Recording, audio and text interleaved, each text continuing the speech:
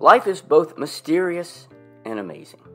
Within this beautiful forest, there are all kinds of interactions taking place between both living and non-living factors. Let's take a look at the different levels of biological organization found on Earth. Welcome to MooMooMath and Science. In this video, I'd like to focus on the levels of biological organization, starting at the organism.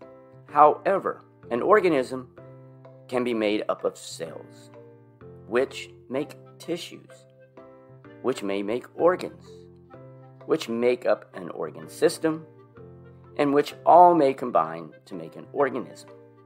Now, life is so varied on Earth, some living organisms do not have tissues or organs. Okay, let's get started. An organism refers to a living thing that has an organized structure, can react to stimuli, reproduce, requires energy, plus grows and adapts. Examples include animals, plants, fungi,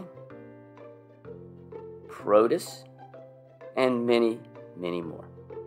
Whenever you get a group of the same type of individuals together, like this group of penguins or wolves, these horses, or plants, you have a population.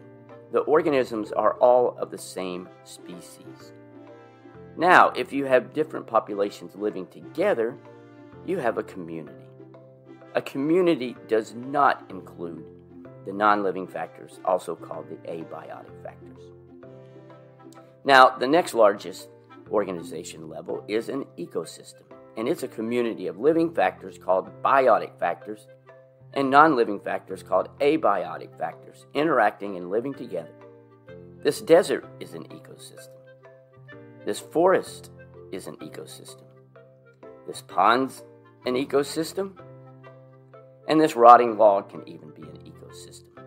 An ecosystem, again, is a community of living and non-living objects living together in a particular area.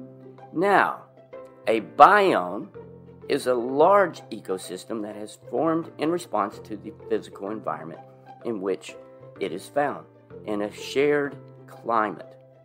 Examples include a desert, tropical rainforest, and a deciduous forest. And finally, the biosphere is part of the Earth where life exists. It's the sum of all of the ecosystems found on Earth.